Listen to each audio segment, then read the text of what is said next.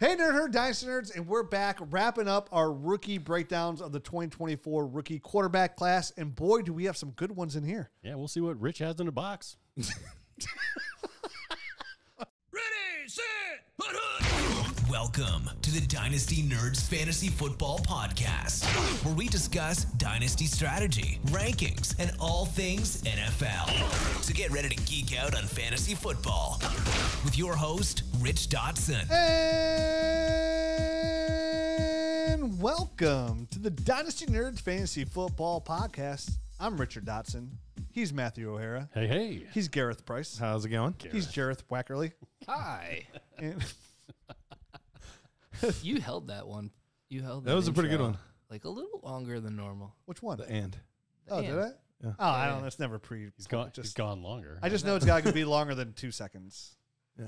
You know what? Now that all like from the first show, I was like, when we did our first intro, I was like, damn, I just wanted to I want to do something with the intro where it's the same all the time. I have no idea I'd be doing this for 10 years, like for the next 5 months. And I was like, oh, I'll just do the long. I felt like the and was a little bit longer. I was like, oh, I'll just accentuate that. Here we are 10 years and later. here we are. And Probably wouldn't have been a successful show had we not done that. you've gone over a minute, right? It's me. No. Yes. No, Yes. you have not. No, Yes. you have not. We didn't think you could make it could've. 30 seconds. You made it like 39 seconds or something like that. I beat it. But 18 inches. Suck it. What? You I did it. You beat it 18 inches? Anytime. Like he's when I talking go, about the jump thing. every time I go, All right, like, let's hear a minute right now.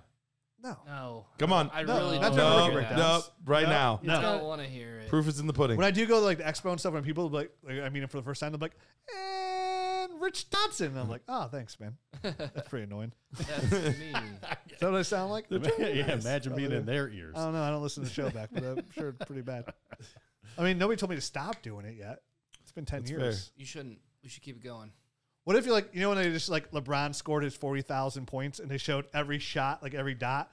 Like, what if somebody went through every show we did and they connected all the hands together and it was just one long I hand? wonder my how gosh. long that would be. It's got to be like I know. An hour? 10 hours. And say an average of 10 seconds, minimum, let's call it an average, 60 shows a You year. think it's an They're not average of 10 seconds? No, it's Maybe like 5. 2. And, well, 6. That was the quickest 6 seconds I've ever seen. 36. Oh, shit. Carry the one. 4 up. Well, I mean, 10 years. Sure. Okay. 5 seconds on average, because at one time I went a minute, so that just breaks up the whole average. It was like 39 seconds. Pulls it up. All right, this is 2 seconds today, and it felt a little long. I'm looking at it on the time thing. Oh, so it's not that. Oh, you ruined it. Anyway, prospects. So we're talking rookie quarterbacks. This is our getting us final. on track. Look at you. This is our final rookie breakdown show of quarterbacks. Look at guys, we did it. We made it through it. Made it through it. We're All done. done. Well, when we first started, the show, No, it we would can take never 2 not weeks. do running backs. I love doing running backs. They're my favorite. Oh yeah, no, I'm talking about quarterbacks. I know, but you just never done. That's it. God, you're really bringing the show down today. I've been the only cheerful voice on this show. All right, today. quarterbacks. Whoa. Everyone When'd else you has get been here? A big bummer. Listen, man, you'd be 15 angry minutes too if somebody from peed 15 in your minutes. Cheerios like me. I swear someone kicked your dog this morning. I was confident when you first walked in. Although you did Matt. flashes when you first got in. I so sure did. Oh, I missed that? yeah. Oh yeah, we were doing the Nerd Herd episode. He Damn comes in, it. I put nipples my, blazing. I put my nipple right against the glass up there. Yeah, I'm like, why is Garrett yeah. drooling? It doesn't make sense. I'm like, oh, Oh, that makes way more sense. nipples. I thought you guys were in need of a little Listen, picking up. You'll never see me complain about seeing nipples. So always, doors always open. 7-Eleven around here. Always Did you see welcome. Saturday Night Live the other day? I don't ever watch Saturday Night Live now. Oh. I didn't. Well, I used to when it was good. you like nipples, so I didn't know. Oh yeah. Well, Was there a nip slip? No. Okay. Just, look, Yeah, now Google Garrett's it. drooling again. All right, I was gonna say. I mean, I'm sure I have it on my DVR. they had Sydney Sweeney on, and everyone's talking about how her boobs were Voluptuous? hanging out the whole time. Oh. And then they had Shane Gillis. They're like, oh, they're unwoke now. Well, yeah, some people like that kind of stuff. Attention Dynasty nerds. Want to play Dynasty like a pro? Check out FFPC, where serious Dynasty leagues have thrived since 2010. You can dive into a world of over 1,500 leagues with stakes ranging from $100 all the way up to an elite $5,000 league. FFPC isn't just a game, it's a community. With unique formats like Triflex and year-round trading, it keeps the fantasy spirit alive all year. Here's my favorite thing about FFPC leagues. They stand the test of time. They've never had a single Dynasty League fold thanks to their orphan season. When you join an FFPC league, you can count on it staying around. They've completely revamped their Dynasty for sale pages now on the web and app, making it easier to scout and snag the perfect Dynasty team. Have you ever dreamed of turning a diamond in the rough into a champion? FFPC Orphans offers that exact thrill. Join the ranks of savvy managers at FFPC. Use our code NERDS for $25 off. Visit myffpc.com. Explore the Dynasty landscape. Find your next challenge.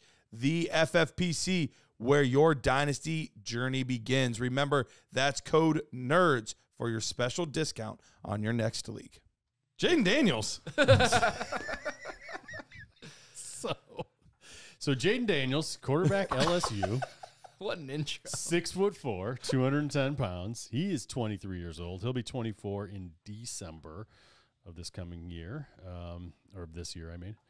He didn't run anything, so there's no speed scores or anything. Last year, in 12 games, he completed 72.2% of his passes, 3,812 yards, 40 touchdowns against 4 interceptions. And then on the ground, he had another 1,134 yards rushing and another 10 touchdowns.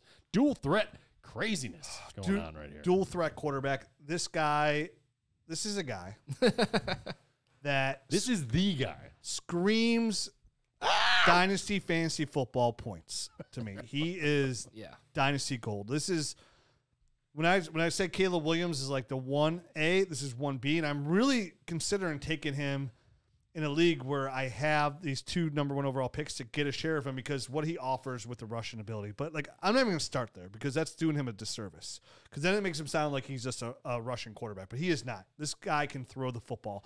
I came away, for not watching really any LSU this year, and like him winning the Heisman, like Jayden Daniels winning the Heisman. Okay, what's up with this guy?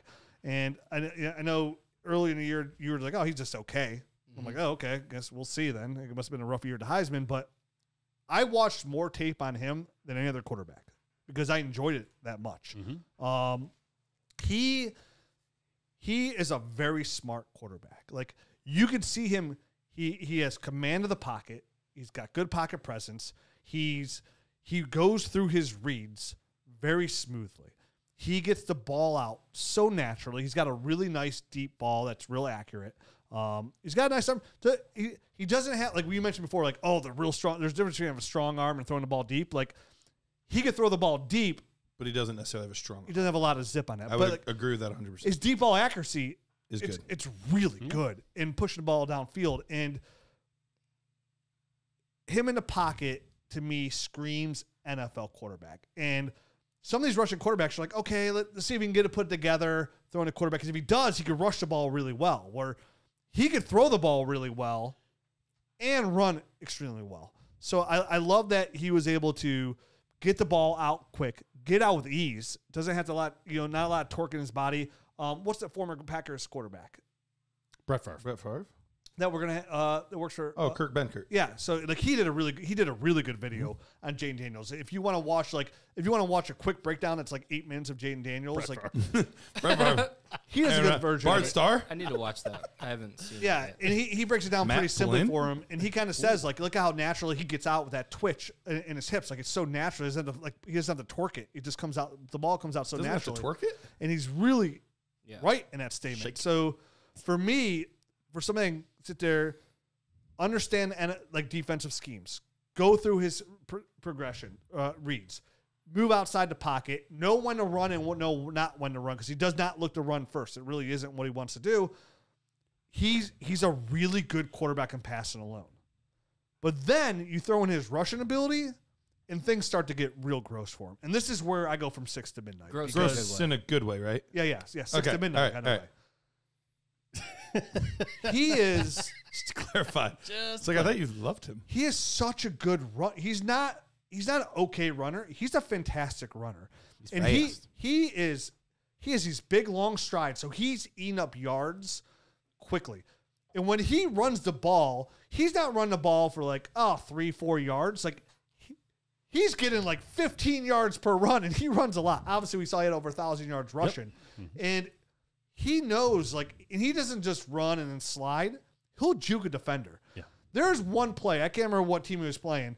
He went to go stop and cut, and the defender literally, like it was like a movie, was like his hands up in air, throwing himself to the other side, and he got another 5 yards. Yeah. He's such a smooth runner, and he's got good vision on the move.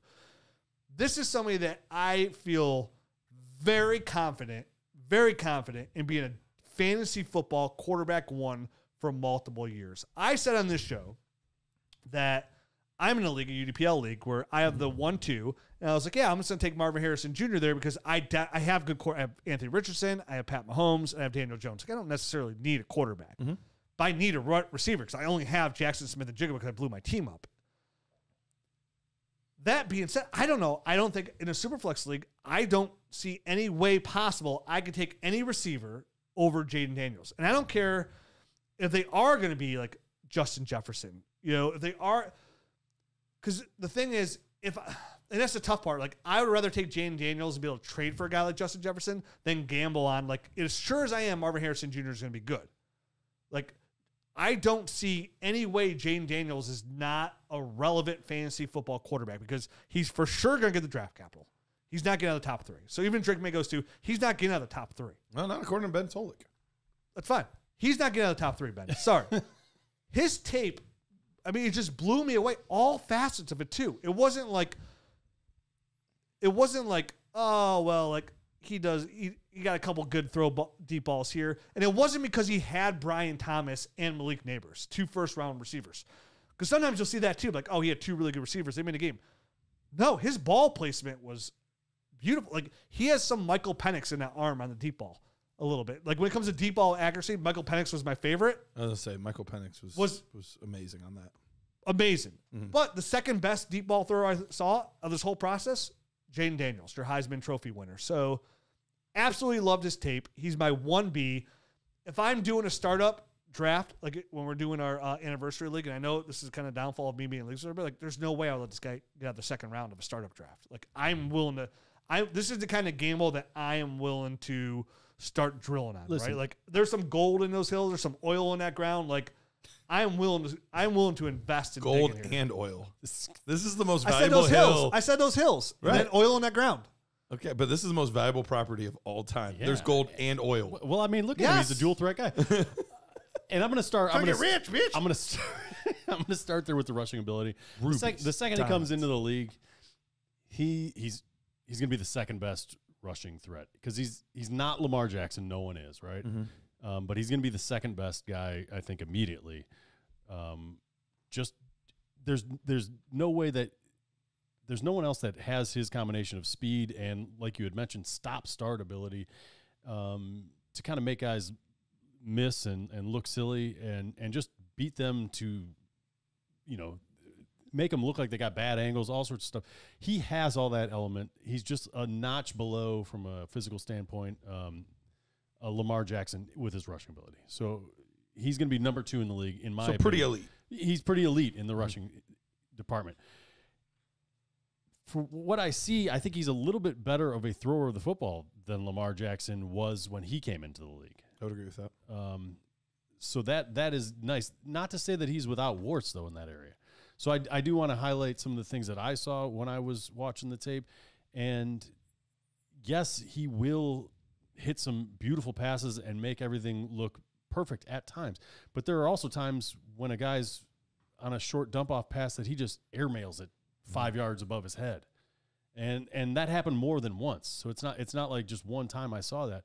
So that is in his game as well. And can that stuff get ironed out through coaching? We've seen it before. We've seen guys improve. We've seen Jalen Hurts, I think, take big strides in his overall consistency with his accuracy. So it can be coached into somebody or coached out of somebody, I guess, those kind of inconsistencies. But it's there. I want it noted. I want people to know that that's within the realm of his game. I mean, Deshaun Watson is a perfect example of a guy that will look great on one play, but then throws one in the ground or throws one over a guy's head, and it's maddening, and it can be almost drive killing at times in the NFL if that's something that continues. So I think his legs are good enough that he can get away with that stuff in college, and he'll likely be able to even get away with it in the NFL. But it's there, and it's part of his game that I think people are going to live with. But from a fantasy standpoint, there's gold in them hills, and there's oil in that water. Oil in the ground there.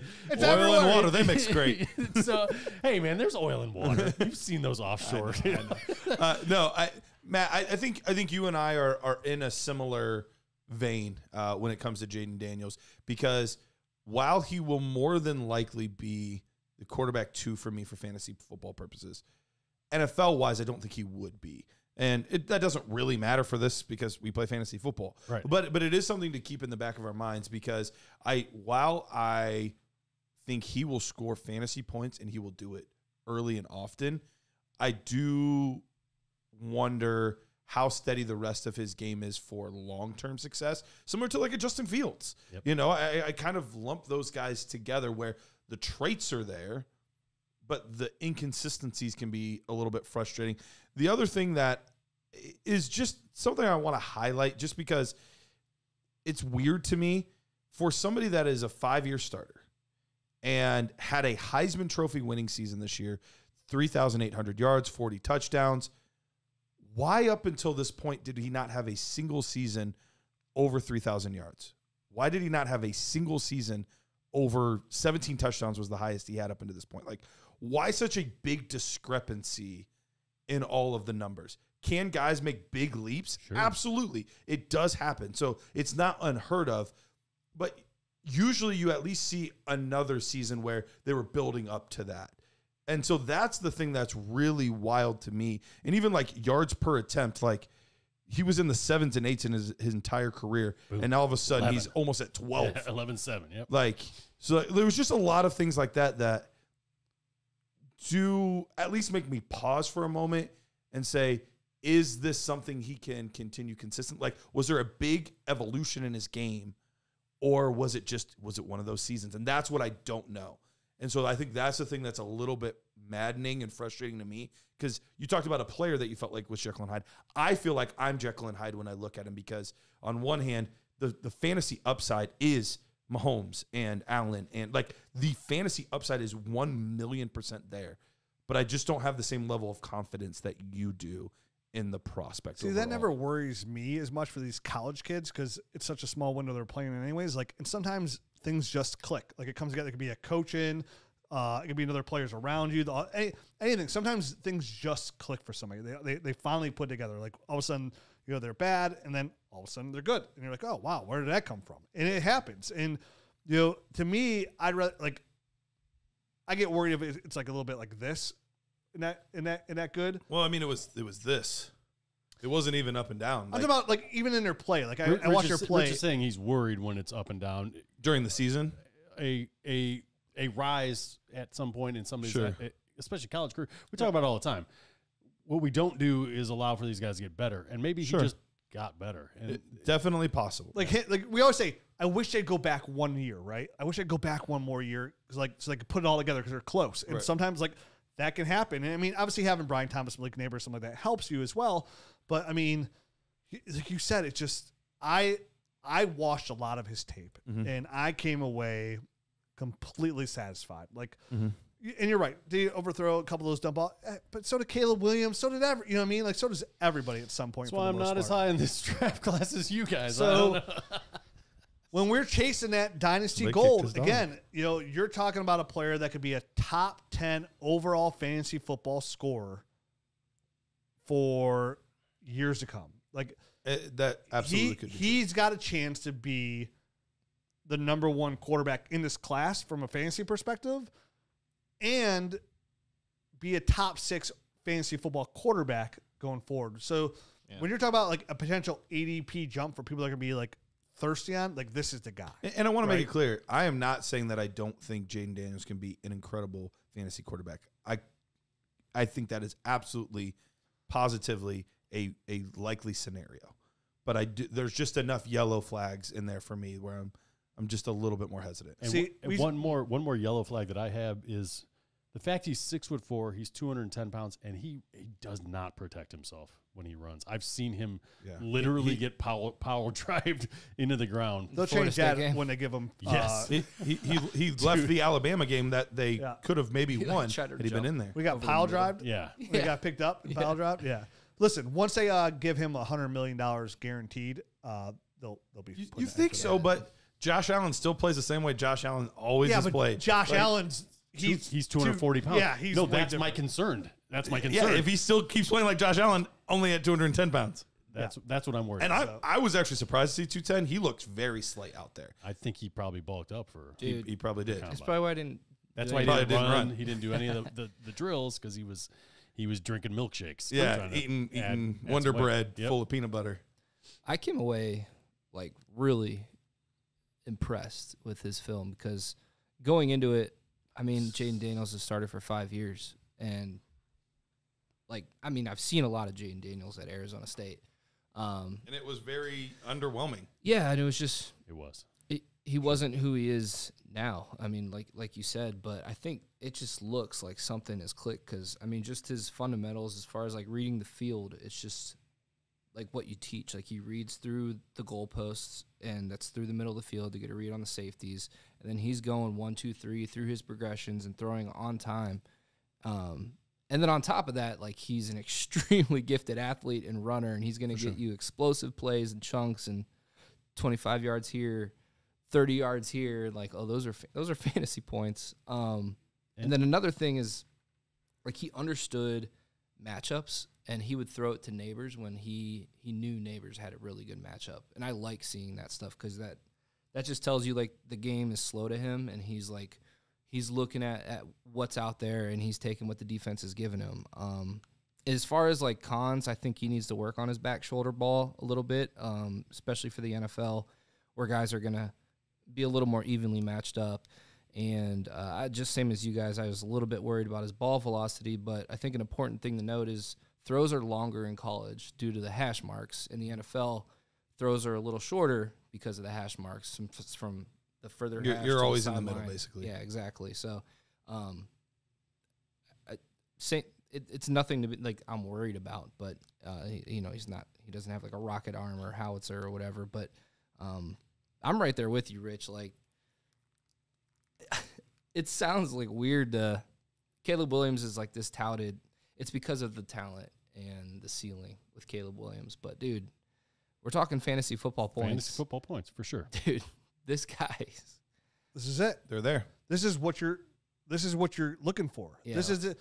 When you draft Lamar Jackson in Dynasty in the first round in Superflex League, you don't go be like, yeah, this guy's going to throw for a ton of yards. You're like, I'm getting Lamar. This dude's going to rush for 1,000 yards. I'm going to crush my league. Right? Yeah. That's what you get here. And I wrote that my last note was if you love Lamar Jackson, you're going to really like him as a player. And I don't know why you wouldn't love Lamar Jackson for fantasy purposes. So most people are going to like this guy. And it's why he's my one. And it's why. And so what you're saying is like you'd consider him at 1 overall too. And Superflex League. Depending on what happens in the draft, obviously. So in one league so I have 2, and you're right. I want to see what happens in the draft. But even if he goes to Washington or New England, it doesn't switch it for me. I'm like, oh, in New England he'll just run more, and Washington he'll throw more.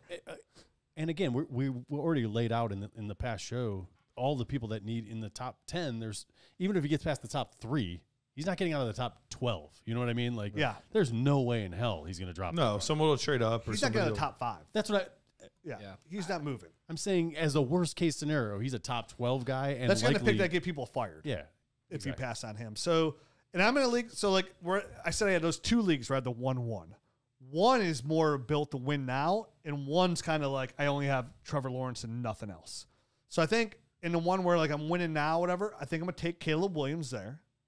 Which is funny because I would think the opposite. I'm sorry. Jayden Daniels might. I'm sorry. Push you over the top. I'm sorry. The one I'm going to win now, I'm thinking about taking Jayden Daniels, and the one that's a long-term build, I'm thinking about taking – because that one I have 1-1, I have 1-4, and 1-12. And this I have 1-1, and that's it. And my team's built. So, like, I think I'm going to take Jayden Daniels 1-1 overall in that league and then take Caleb Williams another. So I have 2 shares. And when you play in multiple leagues like you do and most of us do, it's like I like to diversify a little bit, make sure I that get it. If guys are close. For me, Oh, yeah, I'm like, screw it. If I like a guy, I like a guy. He's on my team. So like from that standpoint, from fantasy wise, what would you guys advise our listeners at this point? Like, again, it's way too early. Do you think it's a terrible idea to take Jayden Daniels over Caleb Williams in Dynasty rookie draft? I don't think it's terrible. I would not do it though. Listen, I think if you're in the midst of a rebuild, I would go Caleb Williams. If you're looking for a foundation piece, I think I would probably go Caleb Williams. He's going to be a little bit safer, and he still has immense upside. Yeah. If I'm somewhere else other than square one of a rebuild, I would think about Jayden Daniels. So like what I just mentioned. Yeah, because I just it doesn't necessarily even have to be a contender. As long as he's not your first piece, I think it's okay because he's a high upside guy that could really either hasten your return to glory or push you over the top if you're close. I would rather personally, if I'm a contender or somebody that thinks they could be a contender, I would rather trade that pick personally than take Jayden Daniels and hope that he is what we think he is. Because we that wasn't an option. It is. It's always an option. No, you're making up trading is an option. I would rather things. trade for a known commodity and then worry that he ends up having a Trevor Lawrence season. Yeah. Or worry that he has a. But nobody's giving you like I offered one team for something. They're like, it was like Jordan Love, and they're like, I view Jordan Love in a 1-1 equally. So I'm like, oh, okay, never mind. Yeah. That's the thing. Like, you're not going to get. Like, I understand what you're saying. Well, I mean, if you're willing to take Jayden Daniels 1-1, then maybe it's worth it because that's what you're saying. One of them you take Jordan Love or Jayden Daniels. One of them you take Caleb Williams. Yeah. So if that's the case, I would probably rather have Jordan Love, even though I'm not a big Love guy because I've seen it. Yeah, I haven't seen it from Daniels. Dude, you're all Love. Okay. Yeah, you moved them up your rankings, right? Would you? So, what do you think about Jayden Daniels ahead of like the receiving core in the Superflex league? Is that 100% for you? Oh yeah, I'd take him over the receivers easily. I mean, in Superflex at this point, you have to. Yeah, I agree. Which is, easy. I never thought like going this when I took those 1-1s. If you're like, do this right, you'd be doing Jayden Daniels later. I'm like, there's no 0%. It's all Caleb. I took those picks with Caleb Williams in mind before the year started. This was last year. I took him. I think everybody was in that spot, dude. I mean, we're in Devy leagues, and Jayden Daniels wasn't even drafted. Like, he's not even being held as a Devy player. Right. Like, and we do 6 rounds. I have the first pick in that one league, and I'm like, yes. Oh, in the NEO league? Yeah. Oh man. No. In the Talking Dynasty. Oh, the Talking Dynasty League? Yeah. Nice. Yeah, so the move is if you like Jayden Daniels, see if you could move back to 1-2 and just get anything at all. Anything. Hey, give me Marvin Mims. You know what I mean? Give me 3-1. Give me 3-2. And I'll move back to 1-2. Like if you like him that much, I would definitely still try to get a plus. And that's what I'm going to do with the one league where not anymore because they are listening, but whatever. Hypothetically. All right, so moving on to this next guy. We've crossed all the bridges here with I think so. Daniels, right? Yep. Guys, I got to tell you about my friends at Underdog Fantasy. Right now, they have the pre-NFL Draft 2024 Best Ball is live on Underdog. Draft your favorite rookie sleepers you've discovered in the Dynasty Nerds film room. Play in $3 contests all the way up to $1,000 contests. Draft your team and never worry about setting a lineup. You need to get in on this action ASAP.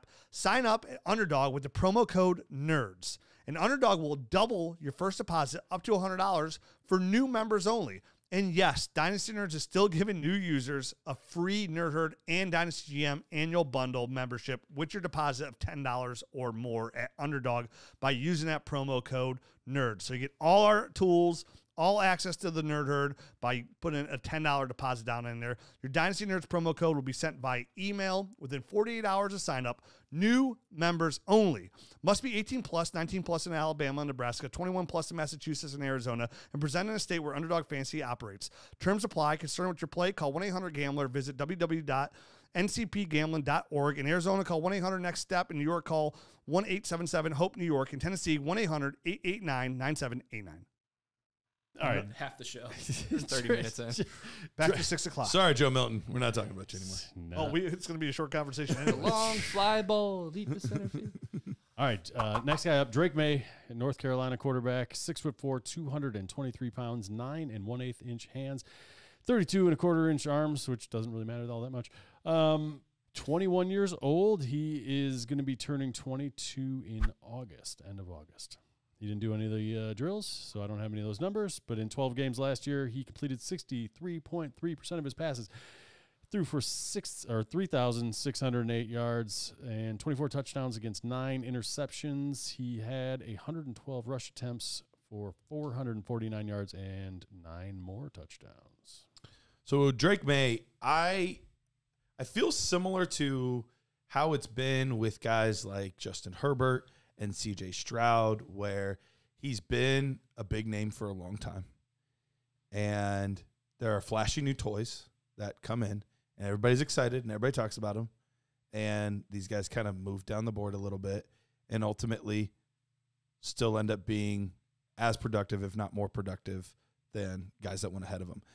Watching Drake Maye play football, he, from a size, physicality standpoint, everything prototype, man, prototype, everything you want. Justin Herbert, yeah, he's got the build, he's got the weight. 223 pounds. He'll probably even add more. He's going to be playing at 230. Like, he's going to be built like a Ben Roethlisberger, big, physical, cannon of an arm type of guy. And speaking of his arm, he really does. He has an incredibly strong arm, and he makes it look relatively easy when he's throwing the football. He's a solid athlete. He's a guy that, he's a redshirt sophomore, so this is his 3rd season. He's been playing the past 2 seasons, has a ton of snaps, has like 2,000 some snaps at the quarterback position. So, he's played a lot of football over the past 2 years. If you look at his 2022 numbers, they are even a little bit better than his 2023 numbers, similar to Caleb Williams and some other guys in this class. They kind of transitioned from an air raid to a more pro-style offense at this season. And they're missing a Josh Downs and some good players that entered the NFL. And they're what was supposed to be their best wide receiver, Tez Walker, he missed most of the season. About halfway through the year, he was allowed back to playing again. And, that's tough when your number one guy misses most of the year, and then you have to try to get a rapport with him again. And it was a more run style offense too, if I'm not mistaken. Yeah. I think their rush attempts went up like 100, 115 or something like that. Yeah, Hampton's a nice running back that'll be in next year's class, and they ran the ball a lot more. And so he didn't have quite as eye-popping numbers as he did the year before, where he put up 4,300 yards and 38 touchdowns. So, he had legitimate, monster numbers. But the other thing is he's a good runner of the football as well. He's not nearly as fast as a Jayden Daniels or somebody like that. But he is a guy that's going to be able to, similar to a Justin Herbert, he's going to be able to put up 300 to 500 yards. But I think the thing that is a little, it's something that I don't think I thought about a ton until today. When you get in that red zone and you have a guy that's going to be weighing in around 230 pounds, there's a lot of goal line touchdowns or short yardage touchdowns that he's going to be able to get because he's such a big physical guy. So I think he will get more on the ground, not necessarily yardage, but scored 9 touchdowns last year. But red zone, 7 the year before, so he's done it. Red zone stuff, I think he's going to be an absolute monster. So the con on him is honestly watching him, because overall I think he's very sound mechanically, but there would just be random times where you're like, what was that throw? Like, what happened there? So here's what I see and I don't know, agree, don't agree, whatever. I think I'm probably a little bit more negative. He's still my 3rd guy. It's not like he's way down my draft board, so it's not like I don't like him. Some of those things where he was like, what the hell happened? His footwork, to me, looks a little slow at times. Slower. So this was a guy that I almost had to watch in 2 stages. This is right? a guy. So I watched him directly after Jayden Daniels, and he looked like he was running in sand. Like, he looked that slow to me at first. I was like, this guy is a freaking mess. I don't know how. And then I started watching some other guys. I was like, all right, maybe he's not as bad. So I went back, and I was like, okay, he's not that bad. But at times, I think he gets very kind of lackadaisical, would be the way I describe it, with his footwork, and I think it can lead to some bad throws. And combined his sometimes lackadaisical footwork with kind of maybe a little bit of a longer delivery, I feel like he really cocks the ball back at times. Even you can see it when he even when he pump fakes. Some guys do a little quick thing. He's like really cocking the arm all the way back. Blake Bortles. Yeah, which he gets him on that pump fake though. He's got that thing down to a science. It's just it's long. It's another part of the process. You know what I mean? So if you're slow on your footwork, you got this long delivery, it can get you in trouble sometimes. And maybe you don't have your feet underneath you correctly, and maybe that is what caused some of those errant throws. Because I saw it too, and I was trying to figure out like why these inconsistencies were happening. And it's weird because it doesn't happen all the time. He had 9 interceptions this year, so not a terrible number, not a great number, but as far as turnover-worthy plays, he actually only had 9 on the season, according to PFF. So a couple of those interceptions were, the receiver's fault or something like that. So it's not like they were constantly happening, but there would be 1 or 2 times a game where you'd just be like, I don't know what happened there. So this was when I go back to like what I said about Bo Nix, who he catches a ball and he could flip his hips and make a quick throw. Mm-hmm. I don't think I'll ever see Drake Maye do that. I just don't think he's got that kind of movement in him, which can get him in trouble. Because I think if he had that, I think his footwork wouldn't look so slow and be so kind of get him into those issues. I'm not seeing it as slow as you are. Maybe we're seeing it differently. Because for me, I liked his footwork. I thought he processed everything well. It didn't look like his top half and lower half were disjointed typically. And maybe I need to go back and watch it a little closer on his footwork. I didn't see that as much. Like I said, it was something that was more glaring the first time I watched it and less glaring as I kind of went. So maybe it was a perfect storm of watching a bad game, following Jayden right after Daniels, who's so fast. That it kind of stuck with me, and then I was kind of looking for it almost throughout. Sure, because so he is a good bias, when you're watching film. For sure, and that's the hard part about this is it's very subjective overall. Yeah. Because he comes from a very athletic family. Like his whole family played like college sports. Like his brothers, his dad, everybody. He was actually a great like high school basketball player as well. So I mean, he's an athletic dude. So, but yeah, I'll go back and watch because maybe there was something I missed there, and I might just be overly tilting it. You know what I mean to the bad. So I do have more to watch, and I would love to see actually some of his 22 stuff because that's when he was in that era. Yeah, the best numbers, and those were his best numbers. So I'm gonna go back and dig in some more, but we have time.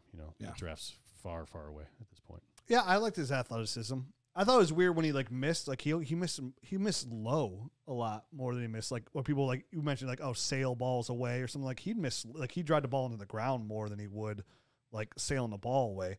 And he just seems like when I watch him play, it kind of seems like this is a dude who has just natural God-given ability. It's the dude now. This is the dude. We're changing up the narrative. This is the dude. He's a bro. Like, he could play this position well. His weapons this year around him and his low line were kind of like so I don't think they help. But like I was like, man, if he could just get some like if he could just take like he has all the tools, and for him, I would just love to see him come in. And that's what I mentioned doing, like just sit for like a little bit, even if it goes to watch, just for a little bit, like not long, for a little bit, and see the game being played in front of you, not like you're not practicing like an actual NFL game right in front of you with coaches in your ear. Hey, this is why this is this and this, and for you to see it that way because he does have that Justin Herbert ability. He has the chance to be he has the potential to be the best NFL quarterback in this group. Mm-hmm. I like the other guy's fantasy football upside more than Drake Maye, but I really like Maye's longevity here to play in this league because it looks like this is a guy that His floor seems really high to me. Yeah, he seems super safe. Just for being so young. Just for reference, though, he's not in like the Josh Allen. He's not that kind of. I don't think he's going to run that. No, much. Right. No, not think at more all. Ben Roethlisberger. Like that's who I kind of see him like young Ben, not old Ben. Young Ben, because old Ben didn't do nothing. But he got the ball out really fast. What do you mean? Yeah, but young Ben Roethlisberger. I mean, he would get you 300-400 yards a season. Yeah. But he would do. I mean, at the goal line, nobody was stopping him. But even in the pocket, he was able to hold up and take more hits and more abuse than a Jayden Daniels is going to be able to take in some guys for like sure. that. He's a well-built dude for sure. Yeah. I just wanted to make sure we kind of differentiate. No. Yeah, I don't think he's getting 800 yards. Yeah, you talked about the goal line stuff. I think people are going to naturally in their brain kind of connect those dots to a Josh Allen type. No. And I just don't think he's that type. Think more 300-400 yards per season, but could be a 8, 9, 10 touchdown guy because hey, we're getting it within 3 yards. Yeah. He's taking the ball in. He can definitely move. Like he's athletic enough. He can move, and his arms, Justin Herbert style. Like I mean, if you're looking to hit somebody like the split 2 defenders and drive it in there in the numbers and hit it there on time, like Maye's the kind of player that could do that. Mm-hmm. He's one of those people that just when you watch him play, like this kid's a quarterback. And there's not a throw that he can't make. And I think that's the thing that differentiates him from some of the other guys in here is there is not a throw in the NFL game that he cannot make. And what's also really important, they had to put this into like your thought process. Not only is there not a throw that he can't make, there's not a throw that he's afraid to make. There's so many negatives going on here. I can't tell if he's good or not. But listen, that hurts. You'd be surprised how many prospects or players that hurts because they're afraid to throw that interception or they're afraid to throw that ball in that tight window because you can't operate like that in the NFL. Sometimes he's overly confident in it. Sometimes he is. But I would rather that. 100%. I will take that one interception for the other 10 completions you make in that scenario. Especially for fantasy. That's how you win games. So for me, I love his confidence. I love his natural ability. I love his size. I love everything about it. If my team was drafting a quarterback, I'd feel very comfortable with Drake Maye going on there. And I feel very comfortable with him as my quarterback 3. And that's what I'm saying. I'm really excited about this quarterback class because I have 3 guys that I feel very confident in Dynasty Fantasy Football taking 1, 2, 3. Mm-hmm. And when you're in Superflex leagues, if you have a 3rd pick, there's not always that guy. No. And this year, which pushes now if you have 4, 5, where you get a Marvin Harrison Jr. or Malik Neighbors at 5, 4, a Brock Bowers at 6. What will probably happen is, and we see this happen almost every year, is Marvin Harrison is still going to get bumped up. Sometimes he'll go at 2, sometimes he'll go at 3. Yeah. He's going to get bumped up. So you're going to get Maye at 5, 6, 7, I think. That's where. I mean, there was a few years back when it was Justin Herbert was going like 10, 12. Yes. It was insane. It was insane. But I think people have caught on. Yeah. That it is probably. But same thing happened with CJ last year. At 5. The same thing happened with CJ last year. Yeah. He originally was higher end, and then as the process went on, now Bijan's going ahead of him. Now sometimes Jackson Smith and Jigba goes at it. Sometimes Gibbs goes ahead of him. And they just, especially people get fatigued with, especially the not super sexy quarterbacks, which that's kind of the category Maye falls into. I think in rookie drafts, we're going to see him closer to 5 and 6 than we are consistently going at 3. What do you think? I could be wrong. I think Maye is a bigger project than Caleb Williams or Jayden Daniels is. I do like Drake Maye, though, quite a bit. And I think I was just running some numbers here. My computer died, so I lost all my notes. But I was running some numbers on the quarterback data I was looking at earlier because Rich mentioned, he may have to sit a year. And I don't think that should be any sort of con or I'd be fine with it. A hesitancy. I'm fine with any quarterback sitting. The guys that usually sit end up being great, like Jordan Love, Pat Mahomes, Aaron Rodgers. I actually ran the numbers from 2015 to 2023. All the quarterbacks drafted. There was 102 quarterbacks drafted. Only 4 quarterbacks produced a year 1 top 12 finish. 4. That's crazy. Man. Yeah. Jayden Daniels about to be 5. So I'm just saying, don't expect. He's possible. Year 1 as in their first year starting, or year 1 as their first year in the league? First year in the league. Okay. Yeah, which makes sense. Yeah. Because not all guys start right away. And usually that's the thing. Usually guys go to really bad teams. That's why that's why there's such high picks. That's why Caleb Williams had such a good situation. And even, a lot of guys will sit even 2 or 3 games at times and, that kind of stuff. Can you guys guess who they were? CJ Stroud, Justin Herbert. Mm-hmm. 2 more. Yep, those are 2. Lamar Jackson. How far back are we going? No, he didn't. Remember Flacco. 2015. Oh, that's right. Pat Mahomes. Kyler Murray. Pat Mahomes sat his whole year. Kyler Murray. Oh, that's right. Kyler Murray. Yeah. Yep. I've got 3 of them, guys. You guys need to pick up. The other one was not a top.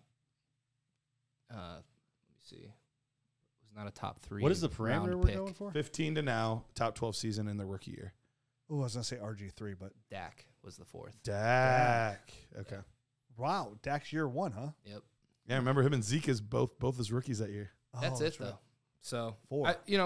We may not look at it as like a con or something, but some people might. I'm not going to get production from them year 1, even though you don't really know that when they're drafted. But sometimes you can assume. But honestly, if you're in a Superflex draft and you have the 1st, 2nd, 3rd pick, that's another beauty about you take your quarterback first compared to the running back or the receiver. It's because for the most part, they're not going to come out and be Ball Busters year 1 and score a ton of points, right? So like, I think it's Gangbusters.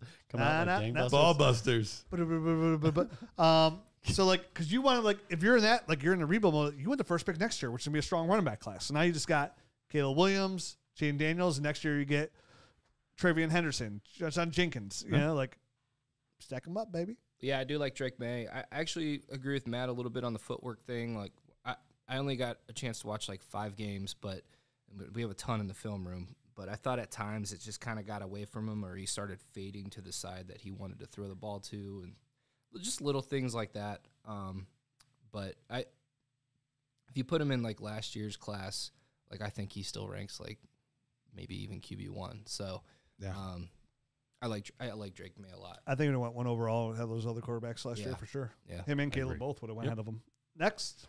All right, next up is Michael Penix Jr., quarterback from Washington, 6'2", 216 pounds, 10.5-inch hands, 33 5/8-inch arms.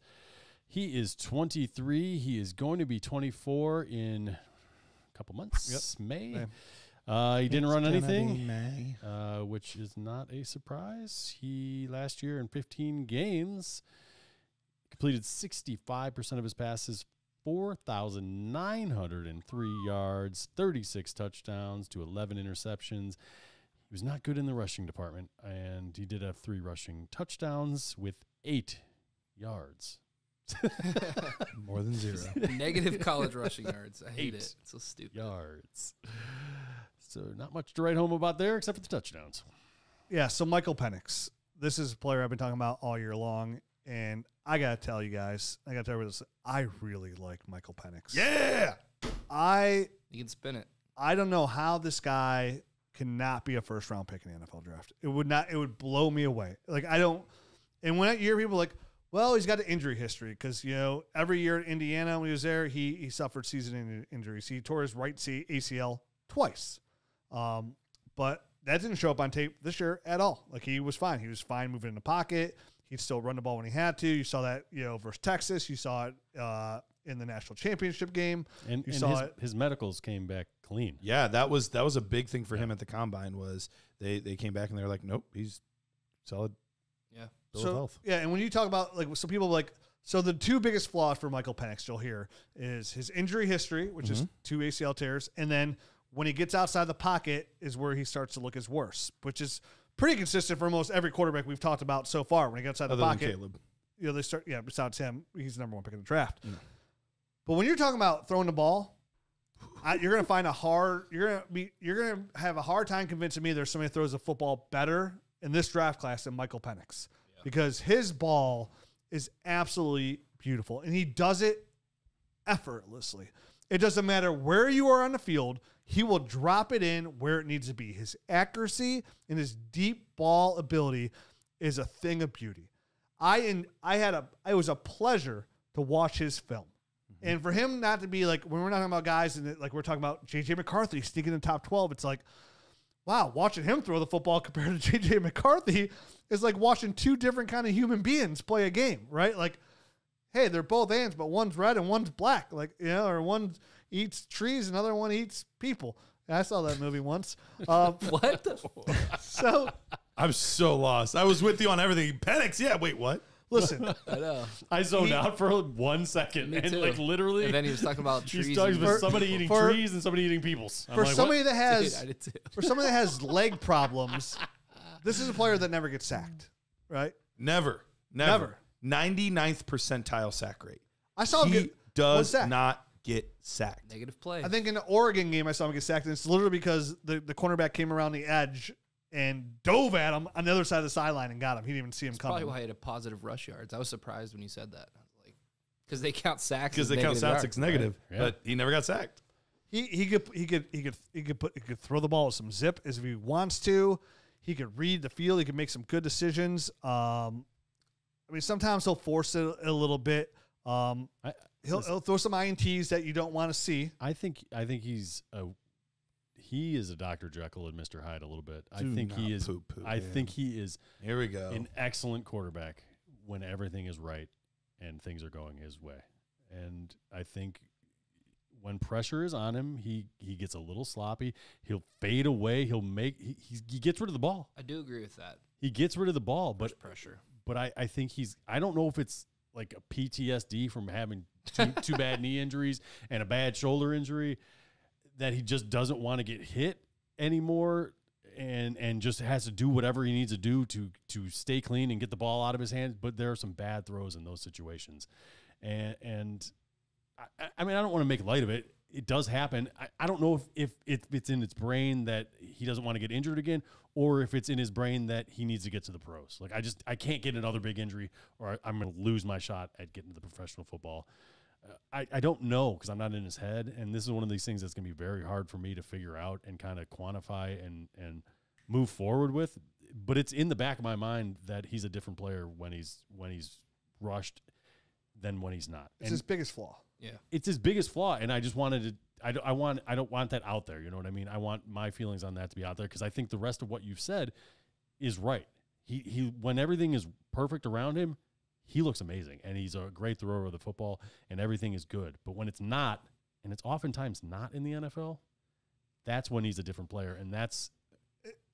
That's when things that's when I'm like, I don't know what I'm going to get in the NFL. When I think about that too, because I was thinking about that in our process, like, man, like, but for him, like, the NFL quarterback is the most protected position in all of sports right now too. So like that kind of, maybe with the confidence of knowing like him going, okay, here in NFL, if they hit me any kind of funky way, like, they're going to get flagged. So like, I'm a little bit more protected to now, maybe take a little bit more risk by standing in the pocket. Totally agree with you. I hope it goes that way. I don't know. If that's the way he's thinking. Yeah.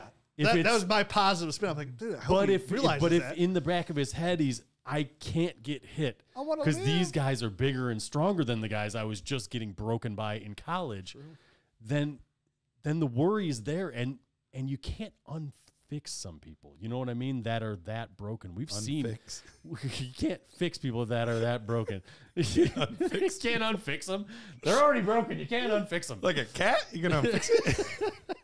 You can't fix some people that are mentally broken. We've seen quarterbacks. Derek Carr comes to mind when I think of guys that just get shell-shocked. David Carr, Tim Couch. Derek is also. Help! Daniel Jones. Right. It does happen, and I hope it hasn't happened to him. But from what I've seen, it puts up the yellow, orange, red, whatever color flag Keep him in the state of Washington. Is there any way he makes it out of the first round? I think it's entirely possible, but I would take him in the first round. I would have no idea why any team that misses out on this free agency of quarterbacks, even if you say Minnesota, where they pick 11. Like, how do you not trade back up in the second round into the first to grab Michael Penix if Kirk Cousins walks? You mentioned Minnesota earlier with somebody, and I said, there's another quarterback I want in Minnesota. Michael Penix is the guy that I want in Minnesota. He'd be great there.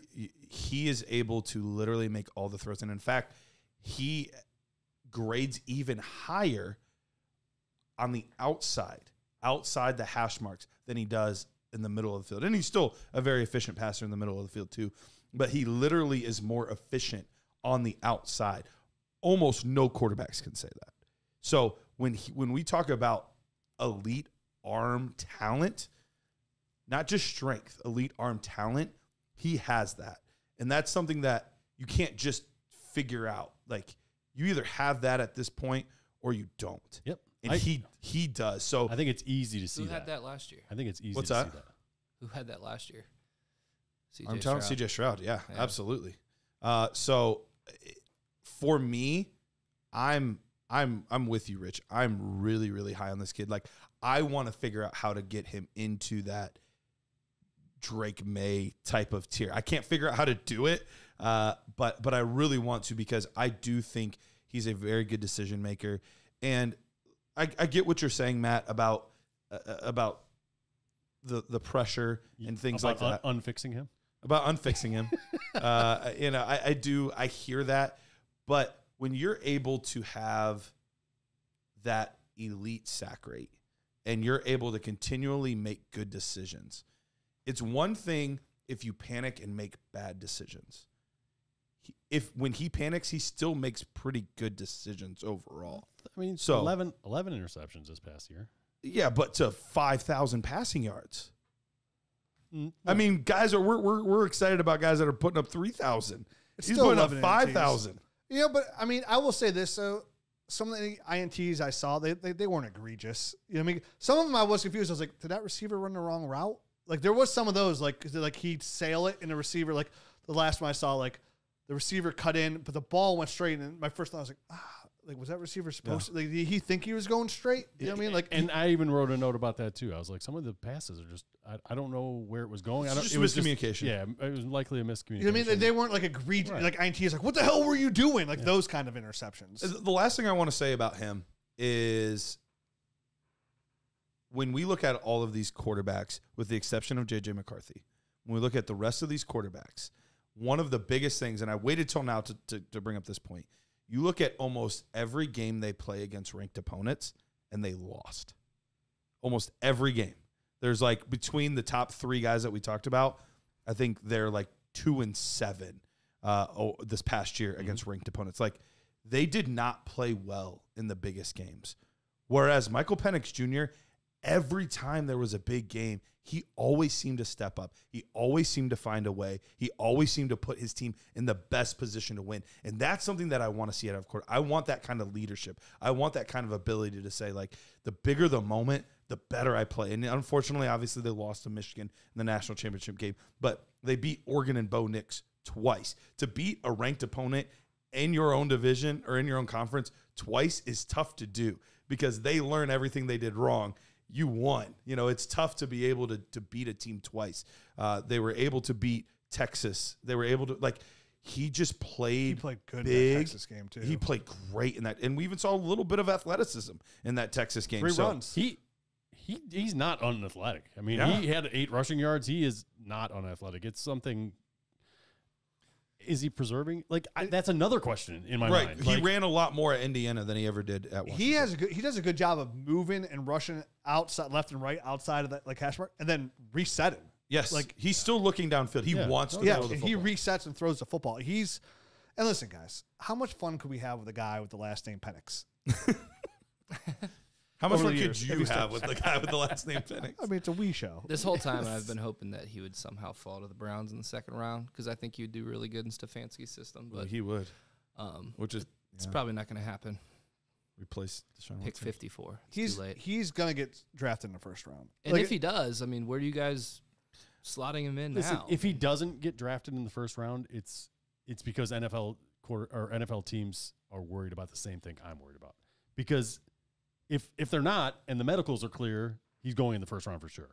Because when everything's Do you think age is an issue at all? AIDS. I don't think. I mean, AIDS is a huge issue. AIDS is an issue, but age is not as big of an issue as AIDS. He'll be 24 when in a month or so, Right? Whatever. I don't even know what month we're in now. It's March. Yeah, 2 months from now he'll be 24. So Gonna be If he goes in the first round though, Matt, assuming we have McCarthy too, like that's 5 guys. quarterbacks in the first round. I mean, let's look at That's the Rams crazy. are That a is- potential it's landing crazy. spot. Yeah. Pittsburgh's a potential Above landing the spot. Rams, even though he'd have to sit a year, but That'd be great. that would be good for him, I think. Yeah. I don't think he needs to sit. I don't think think he he's a does ready either. prospect, but Yeah. but I would love that system. I was just thinking about the shell shock wearing off. But like a team like Las Vegas, I could trade back up into the back end of the first. I could a team see like Minerator, Minnesota unfortunately. trading back up in the first. A team like the Giants, I could trade back up into the Browns first. could trade in the first. Yeah.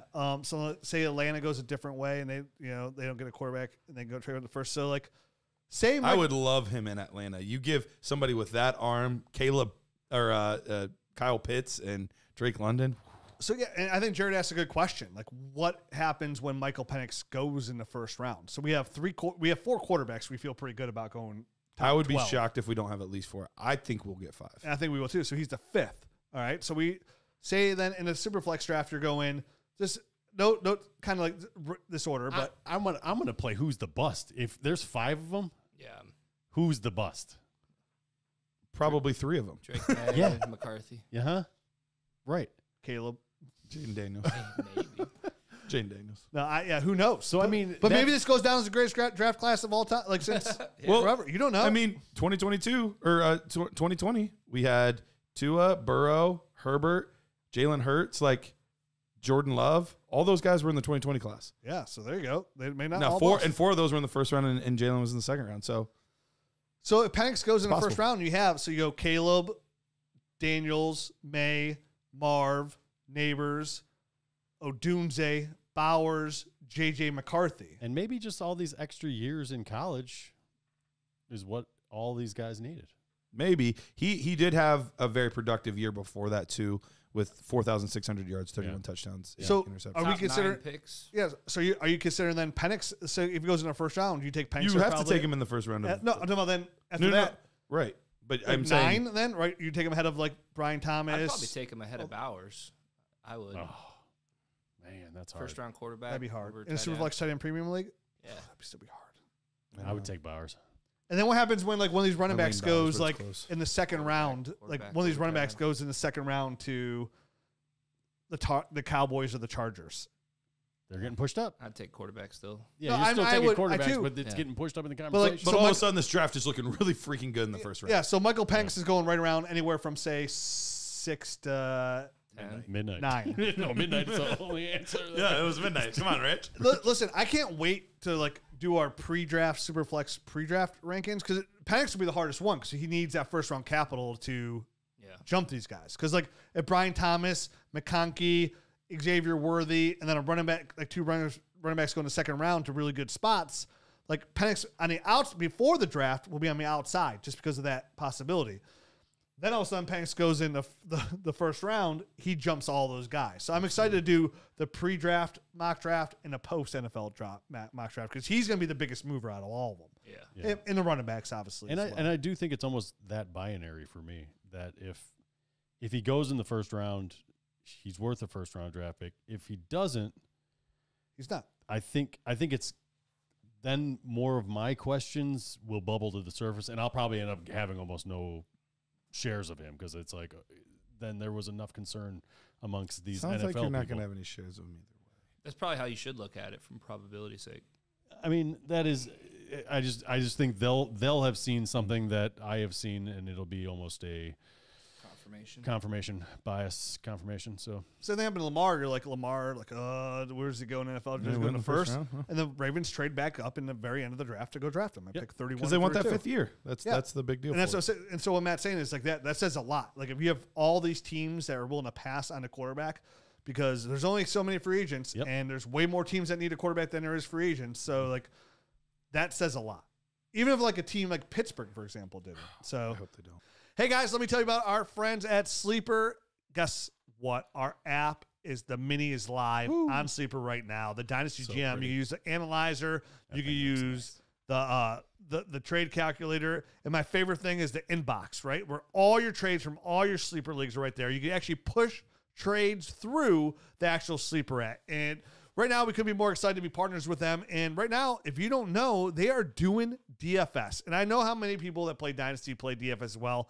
And right now, there's not a better place to play DFS than Sleeper. They're offering up to 100 times your entry, the highest payout in the whole DFS market right now. You can track your fantasy players and your Sleeper picks in real time. All you got to do is choose 2 to 8 of your favorite players from pregame, live in-game, or even across different sports. Pick more or less than the predicted stats, and only on Sleeper you can get up to 100 times your payout. You can share with your friends and get rewarded together. Make sure you use that promo code NERD so our friends know that friends sent them their way. And get your deposit match and have a good time. You'll have all your DFS, all of your fantasy leagues, and now even a Dynasty GM in one spot. It is fully operational inside Sleeper right now. And then when you're a Nerd Herd member, you get that full access to that. And remember, you also want to download the Dynasty Nerds app because they're both in there. Check it out. Check our friend Sleeper. Check out the DFS. Use that promo code NERDS. get your whole estate. All All right, next up, Spencer Rattler, South Carolina QB, 6 foot, 211, 9 7/8 hands, 31-inch arms. He is 23. He'll be 24 in September, like right around the season start. His 40-yard dash was 4.95 seconds. He did a 20-yard shuttle in 4.37 seconds. The 3-cone in 7.21. The broad jump of 108 inches. The vertical jump of 32 inches. Last year in 12 games, he completed 68.9% of his passes for 3,186 yards. 19 touchdowns, 8 interceptions, 104 yards rushing, and another 4 touchdowns. Spencer Rattler was a really, really big name quarterback coming out of high school. Somebody that was highly talked about, regarded in the community. 5-star recruit, goes to Oklahoma, and he does okay. He didn't play poorly there. The problem for Spencer Rattler was they also brought in a kid named Caleb Williams. Yeah, Caleb Williams in his third year. And Caleb Williams came in and just absolutely balled out. And he just had no chance to kind of recover from that. Right. So he ended up transferring to South Carolina. And going to South Carolina, everyone was kind of like, why South Carolina? That was an interesting choice. But beggars can't be choosers always. So he goes to South Carolina.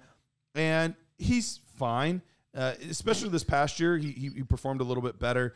He had the 19 touchdowns to 8 interceptions. Yep. So he was fine, a little over 3,000 yards. But South Carolina's not an offensive juggernaut by any stretch of the imagination. I think he was forcing things a bit, right? He was. There was a little bit of hero ball here, similar to Caleb Williams at times, where it wasn't an amazing offense. It felt like he was outgunned most weeks, and he knew it. Yes. Yeah, it's almost like you're starting the game at a deficit. Yeah. You got to catch up right away. Right.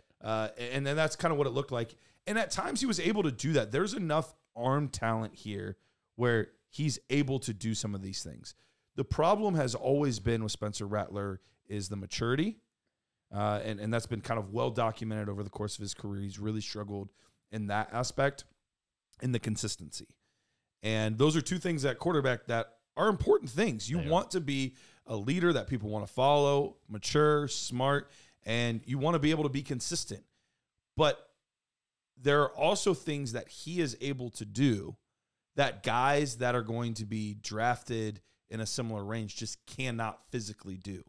So that's where it gets really interesting with Spencer Rattler is what do you value and what do NFL teams value? Right. And we'll know a lot about whether he goes in the second round. And apparently he had a fantastic Senior Bowl and people were like, could he sneak into the first round? I don't think that's going to happen. But could he be a Dak Prescott? Exactly. I think we could see him go as early as the second round and we could see him go as late as the 4th or 5th round. And I think that's going to tell us a lot about where a team or the NFL in general really values him, because the evaluation on him is all over the map. Yeah, I didn't love his tape. I thought he was like... I was wondering why you kept staring at him. I already know like how Rich feels about something before he even talks. Yeah. Like you can just read his face so easily. I mean, he's undersized, and I feel like... 6'2", yeah. When you see a cop give somebody a sobriety test and they're like, follow my finger, like this, like that's his number one read, and that's what he does too. Like he's just like, I'm following that guy. Like he doesn't really like go through his progressions really well. Like he really locks on his receiver. Like at one point I was watching one game, I was like, does he ever look to the second read? Like I felt like I watched 5 minutes straight and I didn't see him look at the second read once. And that's what I felt like. I had to stop the tape and like, okay, I have to see like where his like. What is going on here? Like, it was that bad. His arm, like, everybody says his arm's, like, really good and really, like, this is awesome arm. Like, I didn't see, like, his arm was that sweet. Like, I didn't have that much zip on it. Like, I was like, oh, it's not bad by any means, but, like, from hearing people, because his name's been around for a long time, right. Dude, Rattler's got an arm on him, though. Like, it's a pro arm on him. I'm like, I think it's a pro arm. I wouldn't say he has, like, the most velocity on his throws out of anybody. And that's what I mean. He's pretty accurate. But he's a pretty accurate quarterback that can make all of the throws. That's not about accurate. I'm talking about his arm strength. Right, so when I say his arm, like his arm strength, I'm sorry. Yeah, you're good. His arm, is, I don't know, man. It wasn't anything like that moved my needle at all. And I wrote he doesn't have any glaring weaknesses. I said needle, not noodle. And the fact that he had a good Senior Bowl is the only thing that's really kind of kept him in my the other like 7th range for me, honestly. Like, but I also said that he doesn't do anything like outstanding, like nothing that is like this guy is going to take my team, elevate the players around him, and take him, take them to the Super Bowl playoffs. He is like a noodle in boiling water. Okay. Yeah. Little soft. Very soft. Hot water. Easy to break. That's a different story. Yeah. You can shake the box and hear it. Okay. Shake the box with the cooked noodles. So, listen, in all probability, I think he's going to land in a backup situation. I didn't know all the red flag stuff about his character, so I don't even know, what if he ends up not maturing, how long he's even going to be able to hold on in the NFL and be a backup that could possibly develop into anything. Because if he's a knucklehead and he's not contributing to the team and he's just a backup, like, what's the point of having you around? You know what I mean? More like Spencer Gifts, am I right? Like, this place is kind of weird. I love like all the tweets and stuff like you see during the combine of like Spencer Rattler may have really turned the corner with his like character because he's the first person to say hi to this guy, and like, like, dude, save me with all that stuff, dude. Right? They're trained, they're coached, they're freaking interviewing. Like they know eyes are all on them. Like Adunze running that cone drill like 15 times. Like, yeah, it's cool, but dude, they're all performing. All right, they know the it's lights a job are interview. On and camera. Like, what are you gonna do? The field, like, you know where to go, but his hotel room. Right. I mean, like, what are you gonna do when it gets tough? He was probably waiting for somebody, and nobody's watching. Yeah. It's all about when nobody's watching, and which is hard to know what they do because no one's watching. But it'll really show. It'll show when you never turn into anything. So everything I take, every like professional like thing I take my son to for like his sports that he plays for like coaching, or like, listen, man, the most important thing you're gonna do are gonna be all the things that nobody sees you do. Mm-hmm. He's like, when nobody is watching is how you go from being good to being great. He's like, that's the difference. He's like, when nobody's watching, that's the most important time. Like, for multiple different people. Like I was just had him meet with an Olympic wrestler. He said the same exact thing. He's like, the most important thing you will do is all the stuff you do when nobody's watching. Yeah, that's how you become a champion. It applies to life. You keeping yourself accountable. And pushing yourself. All right. Well, so do you like Rattler or not, Jared? No. I mean, do I? All right. Is it a binary? Like, do I think he's going to be fantasy football relevant for us? And that's why I always mean. No. Not if you want to have him over for coffee. Probably not. No. Yeah, and that's what I mean. Anytime I say I like a player or not, it's always for dynasty fantasy football. Nothing else. And I don't care how they feel about what we say about them. I'm not going to run into him. No. You play the same thing. NFL professional. It's nothing against any of these people personally. No, I know. It's never a personal thing. No. It's we have to try to decide, do we draft this player or do we not draft this player? That's all we really We're doing a podcast in my buddy's basement, all right? Somebody's like, hey, dude, you don't put G's at the end of your words. I'm like, yeah, you're right. Correct. Yeah. So there you go. Moving on, Michael Pratt. Watch the tape, Spencer. Quarterback Tulane, 6'2 and a half, 217 pounds. Sounds familiar. 9 1/4 inch hands, 30 3/4 inch arms. He is 22. He'll be 23 in September. For this class, that's pretty young. That's not bad. In the 20-yard shuttle, he ran 4.23. In the 3-cone, it was 7.20. The broad jump of 114 inches, a vertical of 36 inches. Last year at Tulane, in 11 games, he completed 65.4% of his passes, 2,406 yards, 22 touchdowns against 5 interceptions, and 286 rushing yards, and an additional 5 touchdowns. Yeah, I came in with it from Pratt. I was just like, man, this is a guy that doesn't really have an NFL quarterback arm. Really? I thought he was okay. I think I like him a little bit more. Yeah, okay, I like him more than Rattler. Okay, different point. Me too. Like not where it's like he's got more game in him. Like he's a gamer. I don't know, man. Like I felt like he wouldn't like lead his he'd wait till the receiver gets out of his breaks before he actually throws the football instead of throwing the football before he got out of the receiver break. I thought he moved in the pocket pretty nice. I thought that was really good. His accuracy was just I don't know. Like again, something like I want to see these guys be able to throw it outside the hash mark. Right? So this is, I mean, obviously Tulane, not a big school, right? I mean, we didn't even have it in the film room. We had to all go out and kind of find our own film on this guy. But School of Champions. School of Champions, right? Beat USC last year, by the way. I mean, so you were talking about his pocket presence. I think there was times where front side pressure got to him, which I mean, in I mean, that's kind of bad, right? Yeah. I mean, when you're a quarterback, you can get blindsided, and you know, when you see it coming, Guys are coming right up the middle. bad. I mean, that hurts. Those but guys are you big. understand it. But when you get constantly front side pressure, that means you just really are not aware of what's going on around you, and you kind of don't have an eye downfield as well as kind of in your own zone.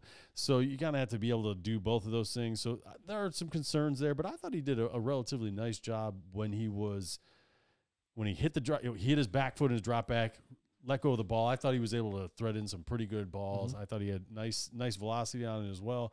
So I think there's enough here that he's a guy that I could see being a backup somewhere and getting a shot a la, what's his name last year for the Bengals? Jake Browning. Jake Browning. That is hilarious that you say that, because I was listening to the NFL Stock Exchange podcast, and that was the main guy they comped Michael Pratt to, was a Jake Browning. Plays a very similar style game. Just clean. Yes, doesn't make a lot of mistakes. Smart player. Okay athlete, but nothing like, so it's funny you say that, because that was the exact player. I have not listened to that podcast, nor do I know about it. So that was an original thought. Original thought from Matt O'Hara. No, but I do think, and one of the other things that they mentioned on there was he sustained an injury in week 1. And if you look at that game going up to the injury, he was almost flawless, like perfect. Then after that injury, he missed a couple games, and they said the rest of the season looked a little different than he did in his junior campaign and that first game of his senior campaign. So I'm curious. I kind of want to go back and watch a couple games of last year to see, does he look even a little bit better? Because I liked overall what I saw. Nothing to write home about, but in the Jordan Travis type of range, like he's another guy that I would be willing to take a shot on, because I think there's enough good – There's some tools there to be able to draft. So in the past, I would have normally poo-pooed just because he's a late round guy and almost given it no thought. But I've been trying to hone my stuff, right, my processes over the years, and just do the fact that a guy like Brock Purdy was like the last guy he picked and has been so good is why I think. Listen, I don't want to overdo it, but it's a guy. This is a guy that I've probably studied a little bit more than I would normally, and kind of seen at least with more of an open eye than I normally would. And what I saw, I liked. I'm with you.